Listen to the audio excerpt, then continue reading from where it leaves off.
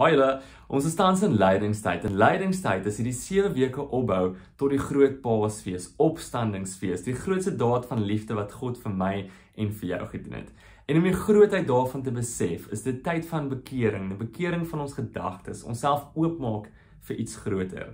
En om ons te help daarmee, vas mense gewoonlik, maar mag jy 'n gedagtes vas doen? Mag jy jou gedagtes detox in die tyd? Mag jy vas van slegte en negatiewe gedagtes? En 'n gebed deel ek met ons om ons hiermee te help. Ek lees dit graag vir ons.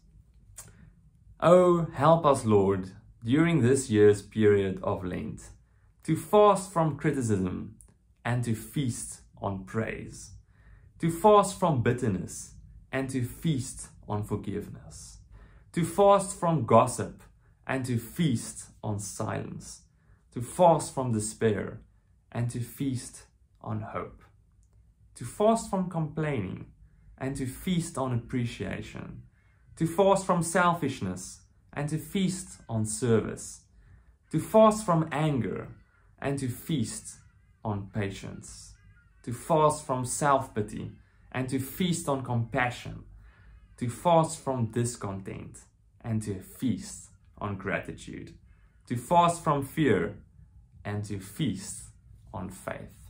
En daarom mag hierdie leidingstyd vir jou 'n spesiale tyd wees van jou gedagtes detox en op Paasfees die groot daad wat God vir my en vir jou kom doen het, dat jy dit kan besef en ook fees vier daarin.